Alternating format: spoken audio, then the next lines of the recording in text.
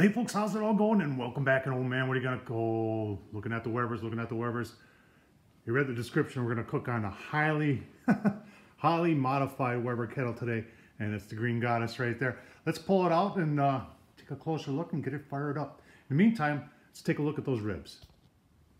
All right, there it is, and you're saying, oh my goodness, what have you done to that thing? Folks, the last mod I did was that side table over there. That was a lot of fun to do, and I just used some common material I found at Home Depot. I'll leave the link down below if you want to watch that. One of the easiest mods that I've done, and if you're looking at this other Weber kettle, 22-inch over here, and you're saying, what's with the height difference in there, is a leg extension. And that is so super simple to do. You don't even have to, all you got to do is take the legs out, slide some conduit in all the way down to the bottom, and I'll give you the links, and I'll leave the link down below how you can do that. Wooden handles and the old man temp gauges, and putting another gauge on this side so you can watch when you're indirect what else? And a hinge. Hinge is easy to do too. All the mods I do, folks, are easy to do. Remember, if I can do it, so can you. So let's get this set up and ready to roll on those ribs. All right, let's take a look at the setup before we put the ribs on. And you can see we've got, I don't know if you can see it in there, but I've got the slow and sear in there with water in the water trough. Slow and sear is probably the first accessory I bought for my Weber kettle, and it has been solid. You know, there's a lot of critics out there, a lot of love-hate on the slow and sear, but I'm one of those who love it, and it's probably one of the few things I haven't modified. So works great. Got a water pan in there, a drip tray more or less, catch the grease from those ribs, and a couple chunks of hickory, and let's get those ribs on. All right, so for after about 20 minutes, you can see where we got. Bottom vent is wide open, top vents, you can see where that is, a quarter or a third, and we're right around that 175 mark, shooting for 200. Gonna try and hold it there for about, I don't know, an hour or two, and then we'll bump things up a little bit and cover them, and put some other things on the grill. You stay tuned for that. All right, folks, right around 2 hours. Look at the temp there. I tell you what, 225 dialed herself in really nice. I have not taken a look. Let's take a look, see, shall we? Oh yeah, coming along really kind of nice. Give them a quick spritz here and keep on going. You keep on watching.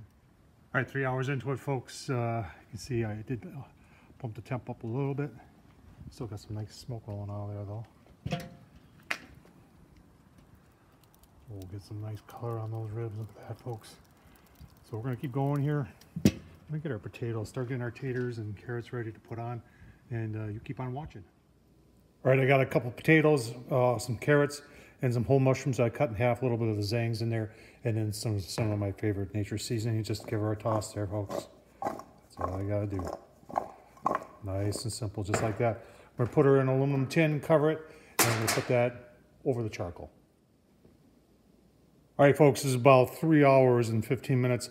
All the sugar that's in that rub, you can see it's starting to burn a little bit. So I want to bring these and get them covered up. I'm going to put a little bit of butter on there, and then some unsalted vegetable broth in there. Give us a nice flavor. Get this covered, get it back on the grill for maybe an hour. I don't like to do the 2 hour boiling.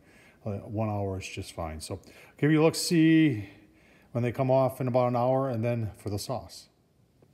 All right, that was 1 hour. You can see we got some pull back there. I don't want to over steam these, because then it just turns into mush. So we're going to take these off, apply some barbecue sauce, back on the grill. You're probably saying, what are you using for barbecue sauce? Open pit. I've had some people comment positively, and I've had people say nasty things about this stuff. I don't know. I love it. Vinegar base. It's the original, and it is awesome. So back on the grill we go. Oh man, I'll tell you what, folks, that was about 6 hours right there. This turned out fantastic. Look at those taters. Taters, carrots, and mushrooms. Got tearing that and those ribs. Look at the color on that. That is nicely done. Nicely. Oh my gosh. Look at that. Take a little taste test here.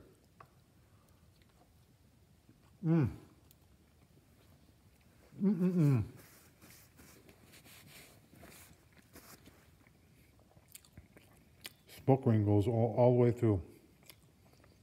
That's impressive. Those are good ribs.